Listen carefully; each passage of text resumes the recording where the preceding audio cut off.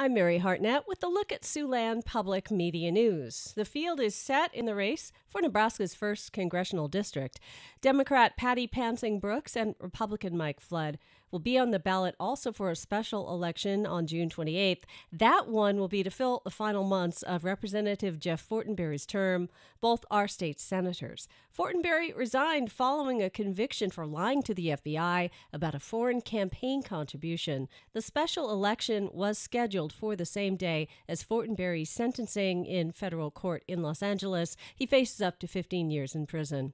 And federal officials are reporting today Iowa's COVID-19 hospitalizations are increasing, and according to federal numbers, 124 Iowans are hospitalized with COVID-19, a significant jump from 68 last week. The number of positive tests have also increased in the past week. State officials report more than 3,800 positive COVID-19 tests have been confirmed in the past 7 days.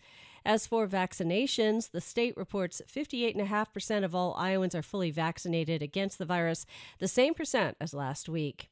Counterfeit medications are showing up in Iowa, which federal authorities say are not only dangerous, they could be deadly. Special Agent Mike Cassell with the U.S. Drug Enforcement Administration's Omaha office says the fake pills are becoming very common.